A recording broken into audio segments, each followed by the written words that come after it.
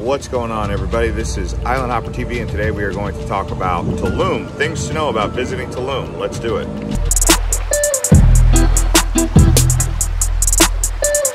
Tulum is a tale of two different towns, really, here in the small metro area of Tulum.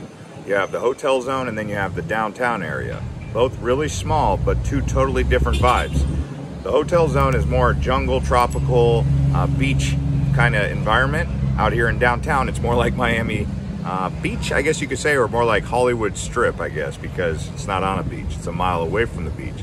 So the hotels down in the downtown area are going to be a bit more affordable than they would be on the hotel zone in the beach. That's where you're going to find the $600-700 hotels, and sometimes you might get lucky and get a cabana for under $100, but out here in downtown, you can find them for a lot cheaper. You can get a bike, ride it right down there. From here, it takes about a mile. It's about a mile away. So just keep that in mind when you're trying to book your hotel. Let's talk transportation. So you're going to be arriving on an airplane, probably into Cancun, unless you're coming from the south into Belize City, but usually most people arrive in Cancun. It's pretty far away. I mean, we're talking about an hour to an hour and a half, depending on traffic, to get down here. You're going to have a shuttle or a taxi.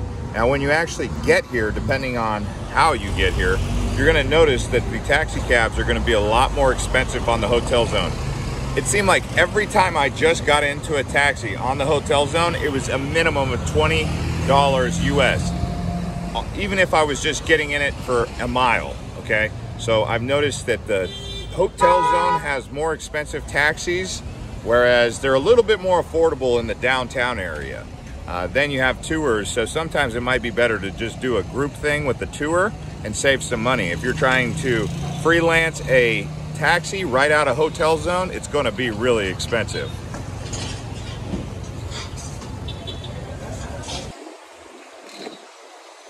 Here's something you guys are going to be thrown off by. On the hotel zone, there's basically no cell phone data. I mean, for some reason, my Verizon cell phone data was not working. Then the Wi-Fi was a constant hassle, was a constant issue. The best way that I was getting Wi-Fi or any sort of internet connectivity, because, you know, some of you might have to be working because you're digital nomads, is going to a cafe.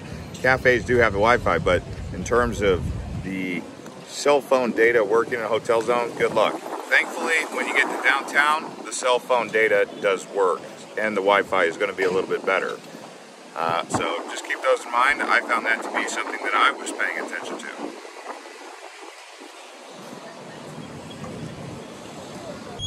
The main reason that I talked about a tale of two different towns is because when you're in the hotel zone, a lot of you, I think, you're going to stay down there because that's really where the beautiful beach is, and you're going to get that nice beach vibe going. It takes a couple days to really settle in, and sometimes not always a couple days, but maybe 24 hours, because this is going to be like, some people call it a magical place down there, and it probably is. I don't get too big into all that magical stuff, but I would say it's a pretty special place, and it does take at least 24 hours to kind of feel comfortable in that kind of jungle environment, because it is so different from what you've likely been to. I mean, it's like Bali meets Thailand here in Mexico. It's kind of like one of those kind of vibes. See this question asked often: is Tulum safe? Yes, it is. I would have to say it is safe. The most dangerous thing I've done here in Tulum is go out in the heat for an extensive amount of time without drinking water. Also, another thing that I would say was pretty dangerous was trying to pedal a bike up and down Tulum's hotel zone road. Right there, it does get a bit crazy, especially with some of these shuttles coming in and the taxis. Even though they have speed bumps, which are actually kind of crazy to ride your bike over, people do speed down there. And I mean, they'll be hauling, and they got one car going in the other direction. That, you know, it's two cars in one direction. Here you are, a bike with something on the side, and it gets a little bit crazy. That's the most dangerous thing I did. As far as petty crime and theft, there are some things that you need to worry about, like spiked drinks maybe, you know, depending on where you're getting your stuff, your drinks. Definitely stay away from hard drugs when you're down here, because that's when you're asking for trouble. But for the most part, yes, Tulum is safe.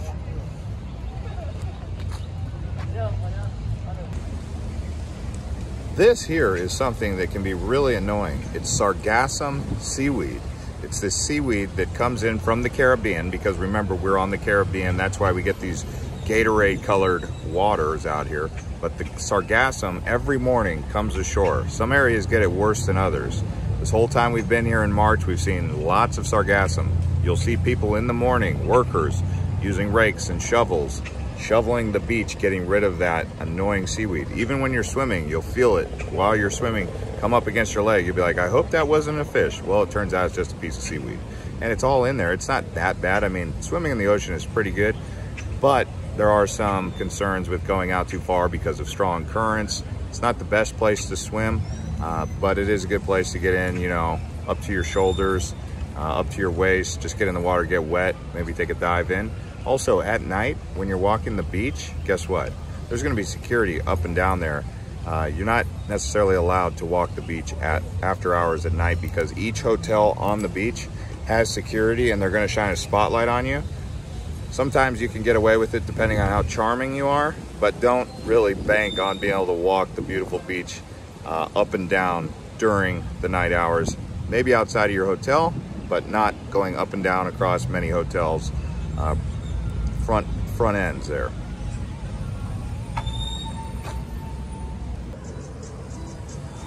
Tulum is a great place to go shopping. The thing is, they don't have any chains, no Walmarts, no anything that's franchise, okay? So everything you're gonna see is going to be mom and pop, local, just how you like it, organic, real, right? So the shopping you're gonna get down here, whether you need a pair of glasses, a new hat, it's all gonna be mom and pop type stuff, which is actually pretty good. Even if you just get a shirt that you wear for the time you're down in Mexico, you're gonna find that here. Tequila, all these different things you can shop for in many of these stores. Look at these beach hats, you got beach blankets, you got beach bags, they've even got bikinis, boutiques. There is some Westerners, Europeans who set up shops, Italians and whatnot, who've actually set up boutiques that you can get more of the designer stuff.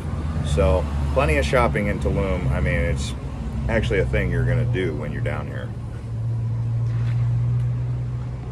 Oh, and one more thing about shopping, Bohemian is really popular down here. Down here in Tulum, in the Yucatan, it is a true jungle. They will tell you when you arrive, welcome to the jungle. They are not kidding. This is a legitimate mangrove jungle and all that jazz. So when you get down here, make sure you drink plenty of water, because the heat will catch up. It will catch up with you. It will hit you like a ton of bricks. Sometimes you'll start feeling lightheaded just out of nowhere, because the heat and the humidity just kind of sucks the life right out of you, especially at like 3, 4 o'clock in the afternoon. It just happens. So make sure you drink a lot of water when you wake up, and afternoon, try to drink some water. Another way to get hydrated is eating fresh fruits and vegetables, cucumbers or citrus, something with an additional vitamin in it to help you hydrate. Also, when it comes to knowing how to dress, wearing long sleeve rash guards, or maybe you ladies out there, or some of you guys will want to have a sarong with you just to kind of cover up from the sun, because it is pretty hot and humid down here.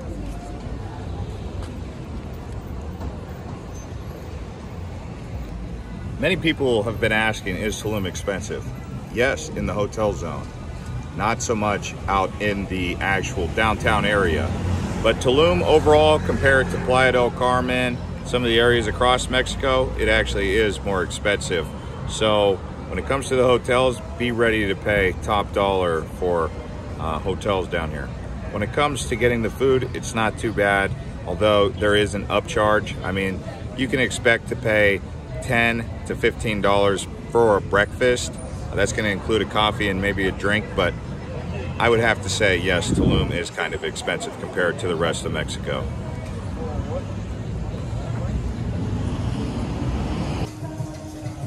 Yeah, so out here in Tulum, you're going to notice that the food is very fresh. They don't freeze the food like they do in the States. Also very organic. You'll notice that here. Across Tulum, I love the ceviche. I always get the ceviche. Even the chorizo and huevos was really good. I mean, it all tastes very fresh. The chilaquiles, whatever you like down here, it's going to be high quality, fresh. They say dirt to plate or fork to farm to fork, whatever they call that. They say that out here on some of these signs, so pretty good. Hola. For the most part, Tulum is a jungle environment, not a party place. If you guys want to party, go to Cancun, hotel zone up there. Go to Playa del Carmen, that's where the party's at. Maybe a little bit Cozumel, but Tulum, this is more of a nature paradise. This is more of a natural experience. With that being said, there are nightclubs that do get going. It's just they're really expensive. And when it comes to accessing the beach along the hotel zone, it's going to be a little bit of a challenge for you sometimes because you have to go through those beach clubs and there's not a lot of beach access. You have to go through one of the beach clubs. So just keep that in mind. It's more of a natural kind of experience really in Tulum.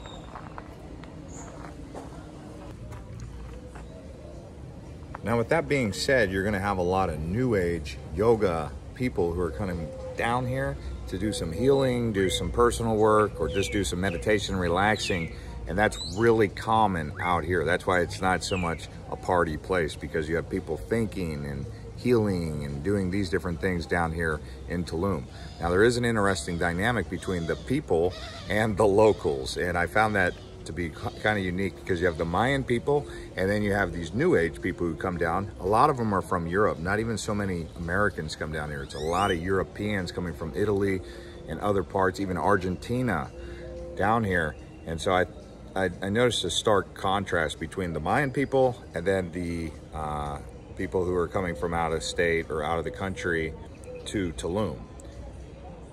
It's an interesting dynamic. Takes some getting used to and understanding, but they do go pretty well together.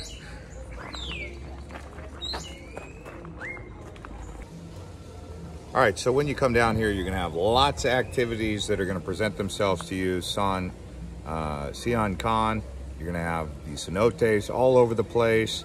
Lots of activities, the archaeological sites. Tulum has a ruin. We went up to Coba. There's Chichen Itza not too far beyond Coba. And there's a lot to see and do out here. If you want to do Bacalar a little bit further south, you're going to have a full itinerary in a week. You couldn't even do it all. How about that? That's going to include your relaxing and your fun time that you're going to want to do, right? That being said, the stars are really bright at night. Get a chance to go out onto the beach at night, whether you have, I know it's not so easy to walk the beach, but get a chance to look at all the stars around 10 p.m., maybe 1 a.m. That's when the stars are really at their best. And man, you could see why the Tulum archaeological site was a observatory. Really special to see the stars from Tulum. That being said, thanks to everyone who watched this video. Watch some of these other videos. I'll put links right here. Watch our Mexico playlist if you love coming to Mexico like I do. We'll see you on the next one.